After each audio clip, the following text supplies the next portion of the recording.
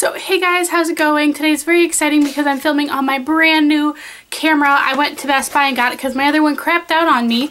So I got the Sony Handycam CX230. Very exciting, and this one actually works. If you guys follow me for a while, you know in March or April I tried to buy a new camera. I got a camcorder. I think it wasn't a Sony, was it? Anyway, like it was like not compatible with my computer software. The footage was encrypted. I could not view the footage even on the camera. So I took that back. Today, well no, Friday, I went and bought this camera and I think the quality is really good. I'm kind of looking at the viewfinder, which I really like having a viewfinder now, and it's gonna be really hard to focus on the camera and not the viewfinder. But anyway, let's get into the video today. As you can see, I'm not wearing any makeup right now. Which actually I don't think I look pretty bad, and the camera's actually doing pretty good justice to it, but I think my skin looks pretty good today. The reason I'm not wearing any makeup today is I'm doing a review on the Olay Fresh Effects BB Cream. This retails for about $13, I believe. That's how much I paid for it at Ulta. I really love this foundation, and I really wanted to do a review on it. I'm doing a review kind of different today.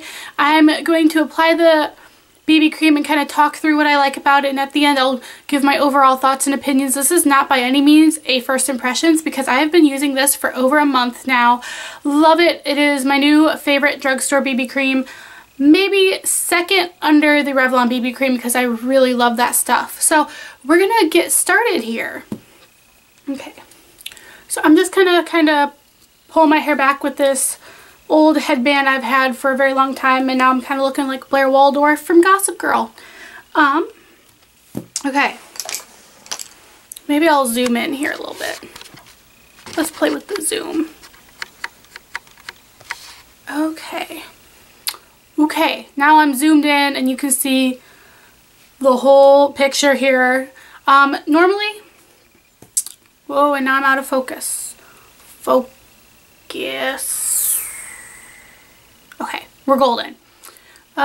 Lighting's not so good. Now I look kind of scary anyway. So there's a couple of different ways. First, we're going to start off with priming. First, I'm going to start by priming with the Smashbox Photo Finish Hydrating Oil-Free Primer. Hey, look at that. You can actually read what the packaging says. I love this camera. I'm going to start with a little bit of this, and I'm almost out of it, so it's a struggle to get some out. Oh, okay. There we go. I think that one's about dead. Time to put that in my empties sack. So I'm going to put this all over my face. Okay. So now that we have primed the canvas, it's time to apply the BB cream. Now there is a couple of different ways I like to apply this. If I'm needing a little more coverage because I'm looking kind of splotchy or I have acne, I will use my hands to apply this. Now if I am having a good skin day, which I think I am today, and my skin's looking pretty good and I just want a sheer coverage, I will use my Sigma F80 Flat Top Kabuki brush. I got this earlier this summer. I freaking love it. So that's what I'm going to use today. I suppose, why is it getting blurry? Stop getting blurry. Talking to the camera. I'm sorry, guys.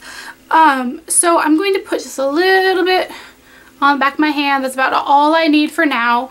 And then I will put some more on as I need. I'm just going to tap my brush in there and just start like dabbing it all over my face. Kind of blending it in. There's one thing that was really hard to get used to with this BB cream, and that is the smell it has. It smells, I don't even know how to describe it, very sweet. It doesn't smell nearly as bad as the Fresh Effects makeup wipes that I had included in my July fails, which they smell like Swiffer pads. This kind of does, but not as bad. I'm going to get a little more on here. This is a very sheer, well, not very sheer. This has sheer to medium coverage. You can definitely build it up as much as you need to, and it really depends on how you're applying it. Like I said, if you use your hands to apply it, you're going to get much more coverage. If you use a brush like I am, You're going to get sheer coverage, and then if you don't really need a lot of coverage, you can use a beauty blender, which is going to give you the sheerest amount of coverage you could ever wish for. I don't really like using the beauty blender. I actually haven't used my beauty blenders in months. I just don't use them anymore. 25 bucks down the drain, I guess. Okay, and I'm going to take it down my neck here. Okay, so there is the finished look. I could put another coat on if I really wanted to, but I think this looks pretty good. So now that I have it on, let me just kind of talk quickly what I look for in a BB cream slash foundation. I am somebody who has relatively good skin. I don't have a lot of acne. I have a lot of acne marks from when I was a teenager, because then I did have a lot of acne. Now I don't have bad acne. I do just have a lot of acne marks, especially around here on my chin, which is where I got them the most. What I look for in a foundation though is a lightweight one that's going to give me a sheer amount of coverage, because I really don't need a lot. I just need something that's going to even out my skin tone. I have really pink cheeks, and sometimes they are a lot more pink than other days. I think I might have inherited a bit of rosacea like my grandmother has. I don't know. So really when I'm getting a foundation, I just want something that's lightweight and sheer, that's just going to even out my complexion and give me a nice all over color. Also, because I have really dry skin, I'm looking for something that's going to brighten and moisturize and give me a little bit of luminosity, just kind of make my face just light up. That's what I really like about this. Although and that being said, this does a really good job of hydrating my face, and it is very, very moisturizing, to the point that it's almost too moisturizing. I'm not somebody who needs powder to powder my face, because I do have dry skin. With this, I do like to use powder. It's just because I feel like it's a little too wet. Now, mostly when I apply it with my hands. If I apply it with the brush, because I'm not using as much, I feel like it's not as shiny. Very quickly, I'm just going to finish up by putting some Benefit Erase Paste Concealer. Conceal those dark circles. This doesn't do much for concealing dark circles, but that's okay. Not a lot of foundations I've tried do. So I'm just going to quickly put a light coverage of concealer on.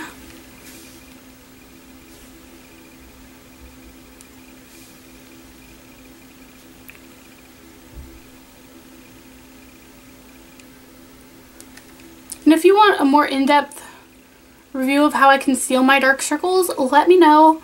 I will definitely do a tutorial. I usually do a lot more steps than this, but I don't really need to like go heavy duty on the dark circles today, because I'm not really doing much. I'm going to work here in an hour, but even then I don't like to put a lot of makeup on for work, because I work in American Eagle and our store is very hot, so I don't want my makeup to get sweaty and creasy and not looking cute, because I don't have time to like check in the mirror and do, you know, touch-ups. So I think that's good for concealer right now. And next, like I said, I like to set this with a powder, so I'm going to use the Maybelline Instant Age Rewind powder with an Eco Tools powder brush. Just kind of tap it, and then I just like to press it into the skin. I like to press it into the skin. I don't like to like swirl it too much, because I feel like that just disturbs the concealer and the BB cream. This just kind of sets it and takes away the shine. And I'm going to take it down my neck. Now that my face is done, I'm going to quickly finish my makeup, and I will be right back. Okay, so I finished my makeup. Here's a quick close-up of what the BB cream looks like. I really like the finish it gives. It's just a very natural, effortless kind of look. Let me zoom out here. Overall, I really like the Olay BB cream. Some of the cons I don't like. I don't like the smell. I don't like the smell. It smells really weird, and I notice it like when it's on my skin. Like sometimes, you know, foundations, they smell, but it'll go away after you apply it to your skin and to your face. This doesn't, and that kind of bugs me. It'll go away after a couple hours, but I hate that it smells so bad. I have a lot of color selection. When I bought it at Ulta, all I saw was a fair to light tone and a light to medium. I didn't see a medium to dark, so I guess if you're darker skinned, you might not be able to find a shade that'll work for you. And I did notice, maybe it's just the primer I'm using at the moment, because I've been using the Smashbox one. I haven't tried it with any other primer, but this does tend to sink into my pores. Towards the end of the day, I notice once I go to take my makeup off, I'll see that it's sunken into my pores, and it doesn't look that great. Other than that, it holds up pretty well throughout the day. I want to try it with a different primer, but first I need to finish this up. And on the other hand, it's very moisturizing. It gives me the coverage I really want to have. I do really like that it has SPF in it. It has 15 SPF, and it says it is a broad spectrum SPF, so it will block different kind of rays that'll give you skin cancer. It says it helps prevent sunburn, which I really like. One thing I noticed though, it says it's a BB cream and it's marketed as a BB cream, but it says it is a skin perfecting tinted moisturizer. So it's really not a BB cream, but it is the closest drugstore tinted moisturizer I've seen to a BB cream. To me, it reminds me a little bit of the Dr. Jart water infused BB cream that I tried through my Birchbox a while back, I think last year. It reminds me of that. It's nowhere near the Tarte BB cream that I'm playing with right now. Definitely is a lot better than some of the other drugstore BB creams, I will say that. Like I said, it's about $13. You can find it at most drugstores. I think I've covered everything here, but if you do happen to have any more questions, please leave a comment below and let me know what you guys think of the camera quality. I really, really dig it, and it's really hard not to look in my viewfinder. I might have to start covering that up. But yeah, thank you guys so much for watching, and I will see you all very soon. Bye, guys.